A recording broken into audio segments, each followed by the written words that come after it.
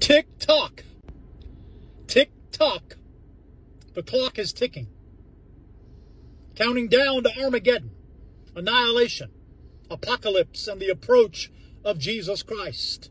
The countdown to Armageddon is on. Tick tock. The clock is ticking. Tick tock. The clock is ticking. Tick tock. The clock is ticking. But look, I'm not trying to hypnotize you. I'm trying to evangelize you. I'm not trying to hypnotize you. I'm not trying to hypnotize you. I'm trying to evangelize you. Now, I want you to look close at the watch. This watch is stopped. I'm on the way to get a new battery because my watch died. But God's prophetic time clock is always ticking. God's prophetic time clock, Israel, in the last days of the end times, never stops ticking.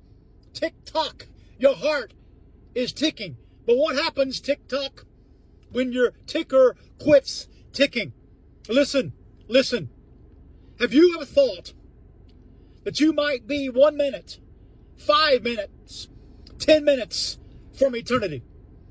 Have you ever realized, tick-tock, that you very well may be this close to eternity? Forever is a long time. And in hell, ladies and gentlemen, time is only a concept. I'm not trying to scare the hell out of you, but I am trying to scare you out of hell. Because time is fleeting. The sand in the hourglass is going down. These are the end times of the last days. The mark, the name, the mark, the name, the number, the image of the beast is coming. Revelation says billions are going to die.